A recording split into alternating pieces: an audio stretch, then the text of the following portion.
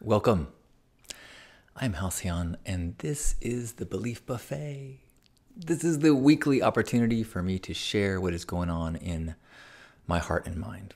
Today, I want to share some ideas that came up in recent live broadcasts where after we discussed it, people go, "Ooh, make a video about this." Someone asked me, how do you get over procrastination? Any tips? And I said, well, can we talk about this tomorrow? Maybe the day after that? I think the most significant aspect of dealing with procrastination is in figuring out a shift in your mindset. I like to think about being in partnership within my own existence. I have multiple versions of myself that are always vying for control and attention. Usually the one that is in control and the loudest one and the one with its hands firmly on the wheel is now me. Now me is the one that likes ice cream and maybe one more bite and maybe stay up a little bit later. And maybe the one that says, I don't want to do that now, and procrastinates. But I also have my higher self me. And higher self me is the one that can put together a list of things that needs to happen, can put together a plan, can put together a morning routine, who can see what would be best for me. And so the key is to try to develop a relationship with those two entities and allow them to gift to one another.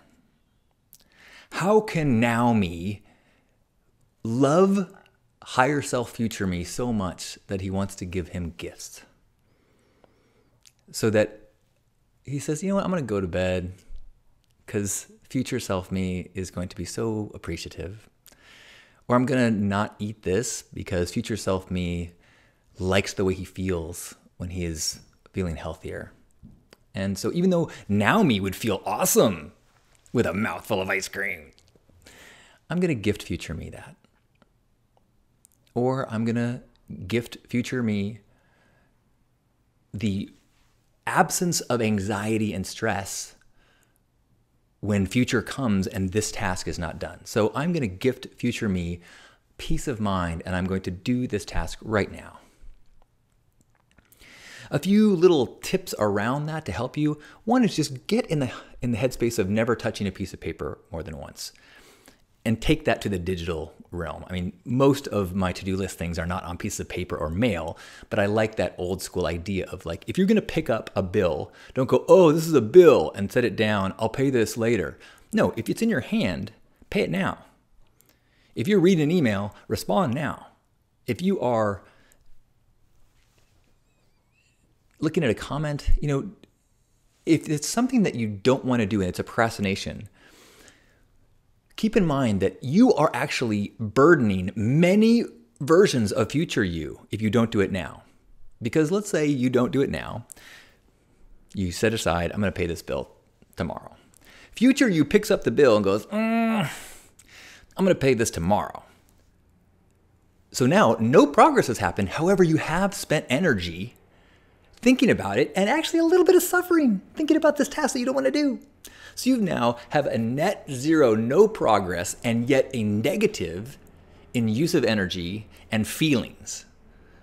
So if you can keep remembering that and reminding yourself that, like, oh, if I postpone this, I have now robbed from myself. I have robbed from future me.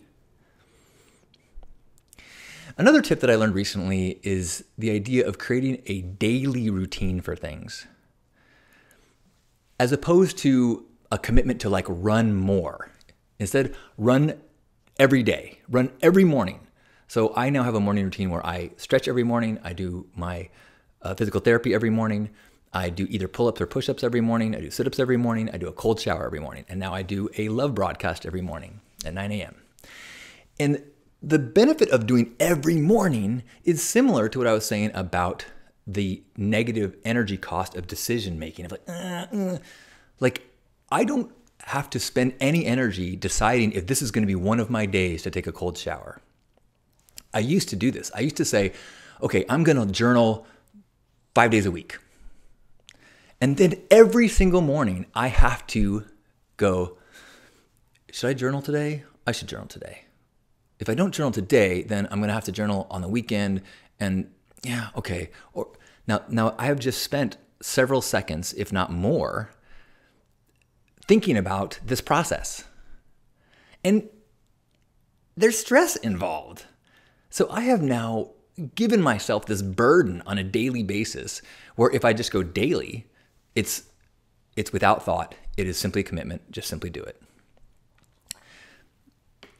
That can sound daunting, maybe easier said than done, but try to really anchor it into that relationship with future you. Give yourself a gift. It's an opportunity to gift future you. Just do the thing. Just do it. Just do it. And think of you, future you, going like, yeah.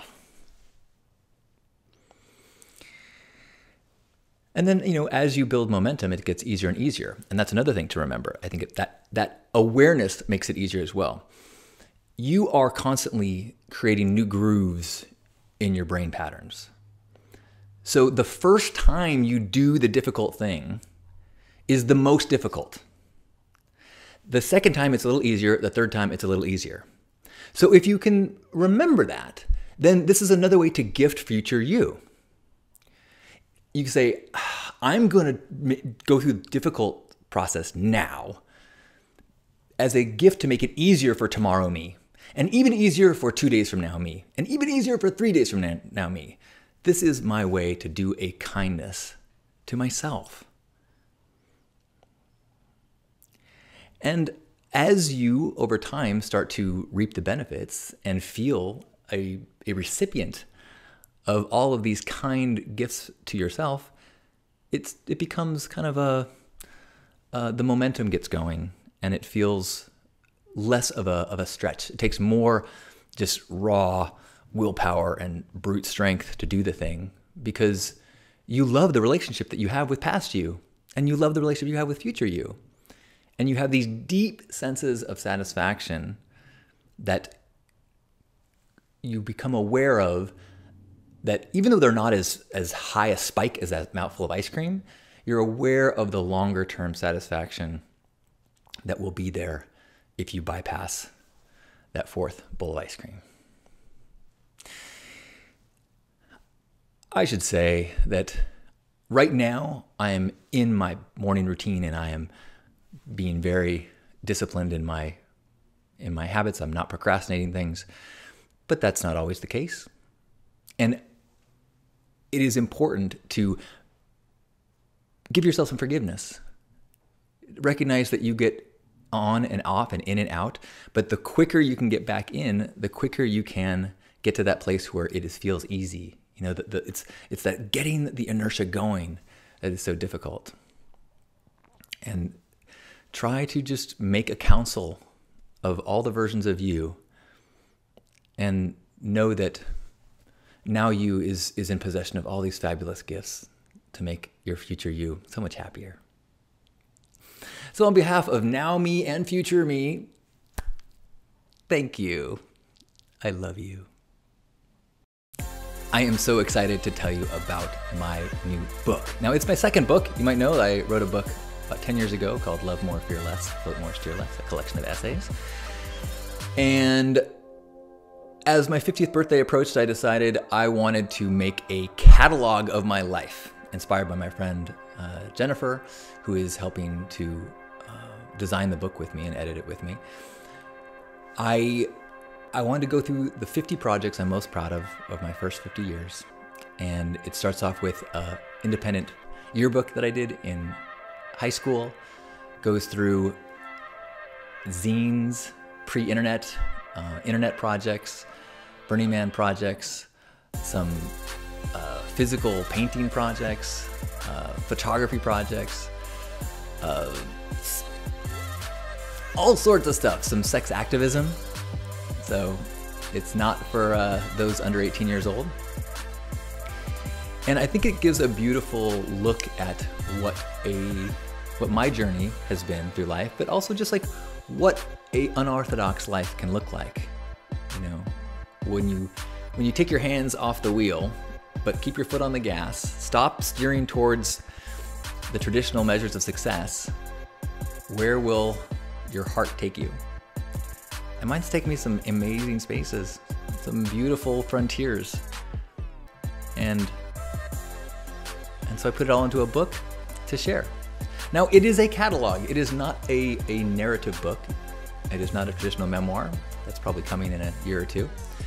This is a photo book with the descriptions of and photos of each of these projects. And then each one has a QR code so that you can go and visit the materials that go with it, whether that be a video or an early web page or something like that. So, and some of the videos are things that have never been shown before, or at least not without a pay-per-view cost. So it is a deep dive into a pink and wonderful life. I think you'll get a kick out of it. It has been such a joy to create it, and I'm excited to share it with you.